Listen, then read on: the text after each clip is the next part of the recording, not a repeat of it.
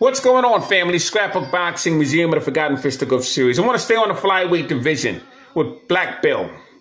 And why I feel he was jobbed. Because he was jobbed. You see, you have to understand the time in which these men came.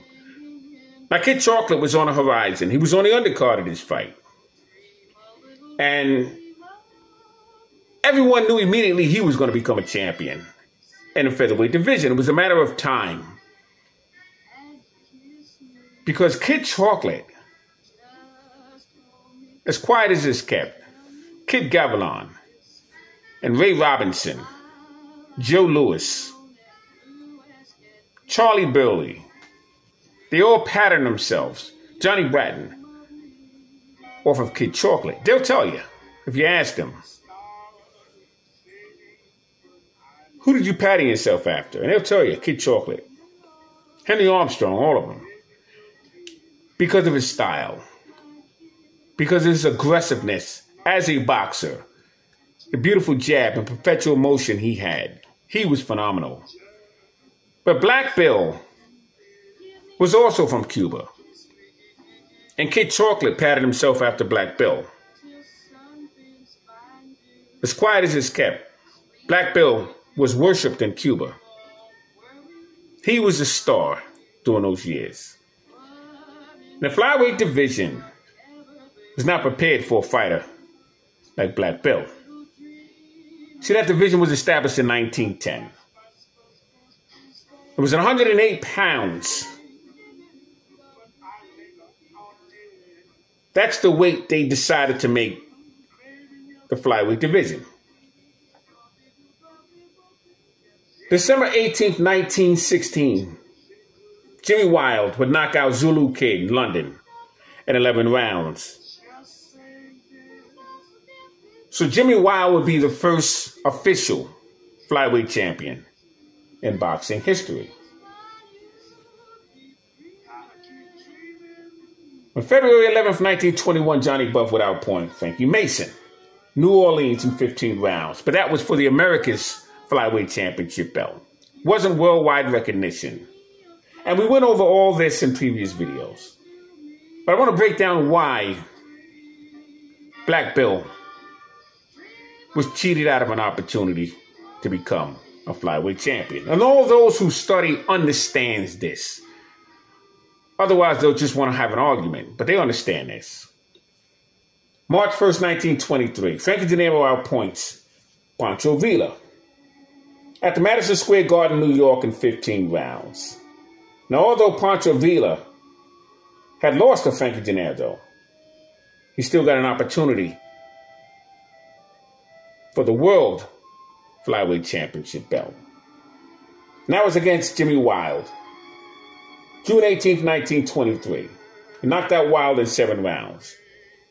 And he was now recognized as World Flyweight Champion, was Pancho Villa. But Frankie De Niro had fought for the crown when Pancho Villa died. July 25th, 1925. But it was said, hold on one second. Because you have a young man by the name of Fidel Barber. He had represented the Olympic Games. Quiet as it's kept, he was some fighter with Fidel Barber. And he would defeat Petey Cerrone, who would eventually become the featherweight champion of the world. And Petey Cerrone would lose his crown in 1937 to none other than Medley Jackson, Henry Armstrong, New York's Madison Square Garden. And Armstrong, like I said, who patterned himself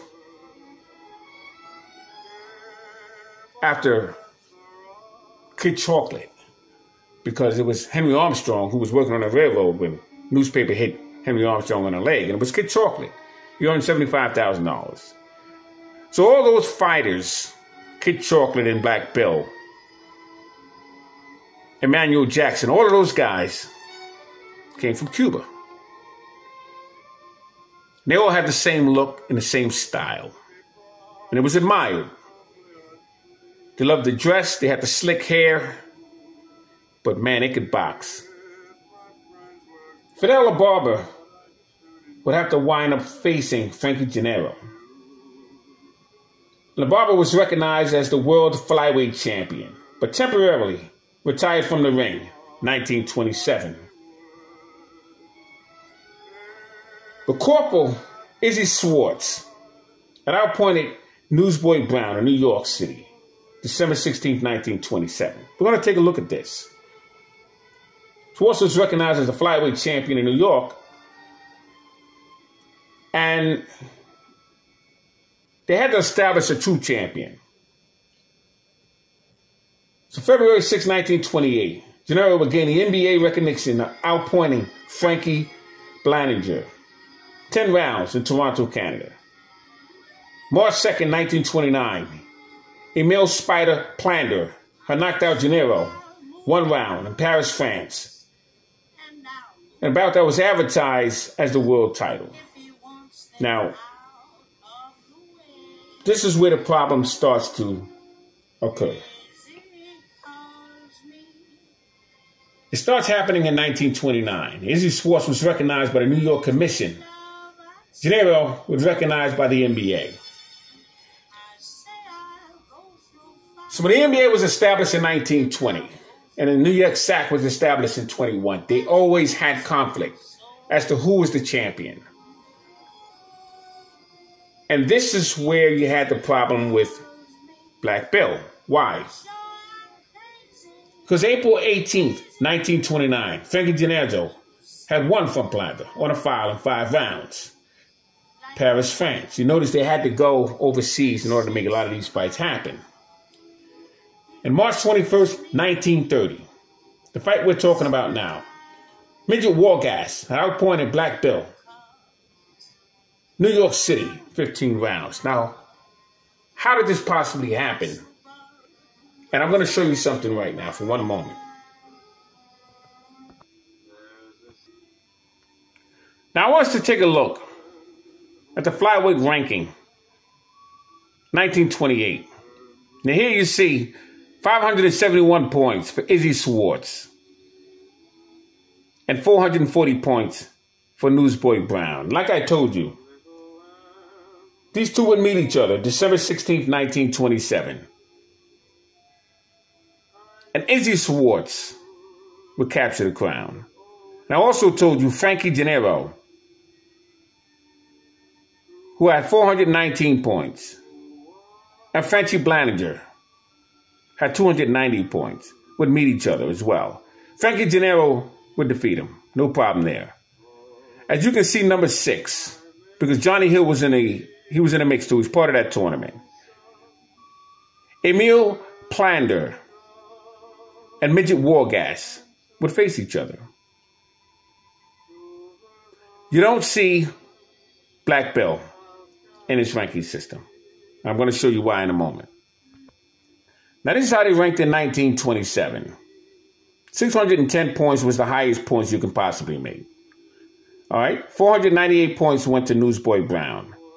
And 480 points went to Frankie Gennaro. You had Izzy Swartz and Willie Davis, Johnny McCoy and Midget Walgast. Frankie Blanninger had 109 points. Where's Black Bill? Now you have him here in 1929's ranking system for 1930. 533 points with the Frankie Gennaro. 491 points with the Black Bill. Now this is the ranking system. This is how they ranked fighters back then. Now Black Bill was supposed to get an opportunity with Frankie Gennaro. Now what happened, the reason why he didn't fight Frankie Gennaro was because Frankie Gennaro was 19 years old. The New York SAC didn't recognize anyone that was 19. They couldn't go past 6 rounds. So Frankie Gennaro was technically a 6-round fighter under the rules of the New York SAC. And this is why it's important to study your history, because whatever happens today happened in the past. Whatever happened in the past is happening today in terms of the way things are manipulated. And Black Bill never got his shot. He wound up fighting Midget Walgast. Look where Midget Walgast, he's number 8. He only has 223 points to Black Bill, 491 points. Now, Black Bill had no problem with Speedy Dado, Emil Plander, Eugene Hurst, Frankie Blanninger. They put him up against Midget Walgast. And they gave the deciding victory to Midget Walgast. So they scapegoated Black Bill. And I just wanted to show you the way things were manipulated for black fighters at that time. Friday, March 28, 1930. Young Jack Thompson. His name was Cecil Lewis Thompson. He was born August 17, 1904, Los Angeles, California. He died April 11, 1946. He was 41 years of age at the time of his death. He would reside in Los Angeles, California. So 5 foot 8 inches, he was a welterweight. Fought from 1922 to 1932. He had a total bout career of 122 fights, 79 wins, 31 losses, and 49 knockouts. Now, he was stopped himself on 3 separate occasions. He'd be in the ring with Jimmy McLarnin, with 16,798 spectators in the audience in New York Madison Square Garden. And they came to see both these two men because Young Jack Thompson was another fighter, like I told you, with Kid Chocolate. Tall, he bounced around, had a beautiful jab, and he knew how to fight. He just came once again around at a time where things just didn't go his way. And the referee was Jim Crawley. The judge was Harold Barnes. And George Lacrone was another judge. And Jim McLarnin was 22 years old. He was 5 foot 6 inches. He was a welterweight and had a 67-inch reach. He had 45 wins, 6 losses, and 3 draws. He had 17 knockouts, and he was in there with the who's who of boxers. And Young Jack Thompson was 25 years old. He stood 5 foot 8 inches. He was a welterweight and had a 65-inch reach. He had a record of 23, 12, 39 knockouts with 65 wins. And McLarnin hit Thompson low more than 5 occasions. He even broke his hand in the process. And this would allow Young Jack Thompson an opportunity to face Jackie Fields for the welterweight championship belt, May 9th, 1930. As you can see here, Young Jack Thompson is to your right and Jackie Fields is to your left. And he would defeat Jackie Fields 15 rounds in Detroit. It was at the Olympic Stadium. 15 rounds. It'd be for the World Welterweight Championship belt. The NBA version of that. Referee Elmer Slim. His name is McLean. He had Young Jack Thompson up 10-3. Jack Thompson was 25 years old. To 5 foot 8, he was a welterweight. Fought from 1922 to 1932. Had 65 wins, 12 draws, 39 knockouts, 24 losses. Jackie Field was 22 years old. Stood 5 foot 7.5 inches. He was a welterweight and had a 69-inch reach. Fought from 1922 to 1933. Walked into the ring with a record of 56 wins, 4 losses, 1 draw, 22 knockouts. Now, Jackie Fields, his name was Jacob Finkelstein. Was born February 9th, 1908, in Chicago, Illinois. He died June 3rd, 1987, Los Angeles, California. Fought from 1925 to 1933. Had a total record coming in at 84 fights, 72 wins, 9 losses, 31 knockouts, and he was stopped 1 time. He was in the ring with fighters such as Lou Bullard, King Tut, Young Terry, Sam Bruce, Sergeant Sammy Baker, Pete Myers, Young Corbett III, Baby Joe Gans, William Gorilla Jones, Vince Dundee, Young Corbett III, just to name a few. As a matter of fact, he went back and forth with Young Jack Thompson twice. And Young Corbett III would defeat Jackie Fields. And Jimmy McLarnin would defeat Young Corbett III. And then Barney Ross would defeat Jim McLarnin. We'll get into that. And then, of course, Henry Armstrong would defeat Barney Ross.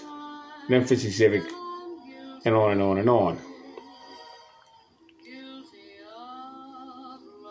But young Jack Thompson was a very, very good fighter. I wanted to expose him, as well as Jackie Fields, who I met several times. He would live in Las Vegas, Nevada, but he would reside in Los Angeles, California. He was born in Chicago, and he told me the Chicago fighters that he sparred with were fighters such as Barney Ross. You had Ray Miller, who was a dynamic puncher.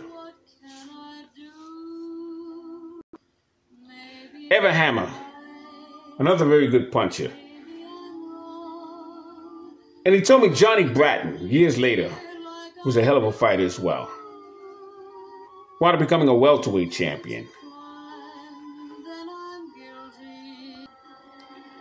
He would defeat Charlie Fusari for that title. It was a vacant crown that was left over by Ray Robinson when he moved up in weight to challenge for the middleweight division. At that time, Marcel Sedan was the champion. So that's it for this video. I wanted to get into the 1930s. Next video, I'm going to go back down to 1929. There's a couple of fighters that I want to include in this series. So look up for that video. The Harlem Thunderbolt. His name was Harry Smith, Jack McVeigh, and others. But thanks for hanging in there with me. The Scrapbook Boxing Museum of the Forgotten Fisticuffs Series. All great fights and all great fighters will never be forgotten on my channel. We're going to continue 100 years of world championship fights. We're going all the way up to 2000, the Mayweather era. So hang in there with me with this long journey. Salute.